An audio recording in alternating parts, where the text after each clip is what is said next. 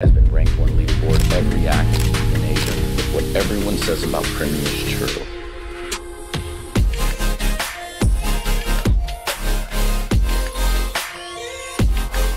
If you want to learn how the future Valorant aim diffs everyone in VCT Pacific, then watch this video. Today we're going to fully break down the mouse grip and posture of Primmie. This has been one of the most requested posture checks, so I decided to check him out. He actually has a pretty unique mouse grip that I rarely see in professional play, and I call it the Primmie side claw. And this grip alone can be quite demanding on the wrist and hand, but I'll get to that in a little bit because we should start with how he sets up with his mouse and keyboard. He has a staggered keyboard and mouse position, and this is similar to some of the other pros like Aspas. With a small tilt of the keyboard, he creates a lot of space for his mouse hand to move. Primmie's elbows rest on the armrest, which can offload his shoulder, and the wrist contact can sometimes cause irritation of the palm-sided tendons that control the keys, especially at that elbow angle. So the keyboard creates space so he can aim and use the Primmie side claw. Primmie's grip is unique because of his palm contact on the mouse. He uses the pinky side of his palm to stabilize the grip. So to try this, place the side of your palm on the mouse. This will leave some of the mouse coming out from the sides. And you'll notice the mouse is not centered or aligned with your wrist, but closer to your fingers. From there, you're gonna place your ring and pinky fingertips on the side of the mouse, and the index and middle finger towards the edge of the left and right mouse buttons. Then raise the knuckle of the index and middle finger like this. The pad of your thumb is going to be providing that inner stability of the mouse.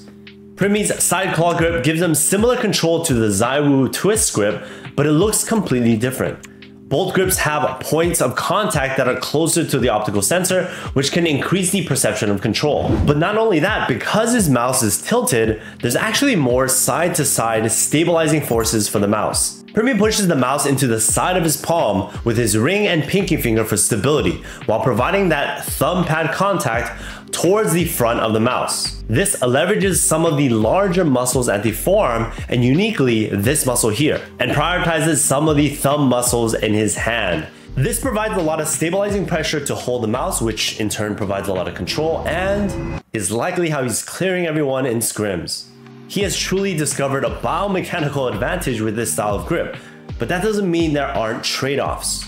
As you might have noticed, the mouse is not centered and is actually far away from the wrist. And because it is outside of the midline of the wrist towards the pinky side, it will actually increase the use of these muscles here, and is actually one of the more common pain regions that we've seen in Valorant. I pray that he never gets an injury, but if he does, you know who to call. Primmie sits in a more rounded position overall, and his arm is actually extended out a bit from his body. Similar to most pros, he uses his wrist for smaller angle flicks and shoulder for larger angle flicks. This rounded position can definitely put him at risk for some neck issues and headaches. So where does Primmie stack up on my tier list? With the high potential strain of this grip and a bit of rounding, he actually falls into B tier.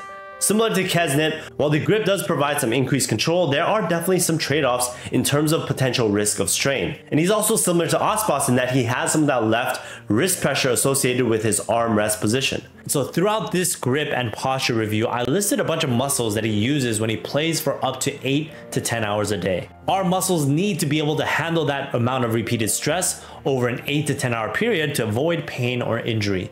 And this is a really common cause of wrist pain with gaming. So if you do want to learn a few exercises you can do to prevent injury, or if you're already feeling some stiffness, check out our free wrist pain guides or join our Discord.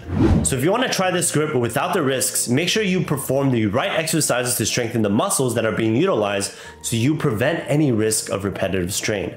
And if you want access to a free wrist and hand dominant physical routine, check out the link in the description. And remember, like any of the other mouse grips and postures, experiment to see how you like controlling the mouse. You might find that it's not for you, or it's the best for your own individual setup, your own ergonomics, your own individual anatomy.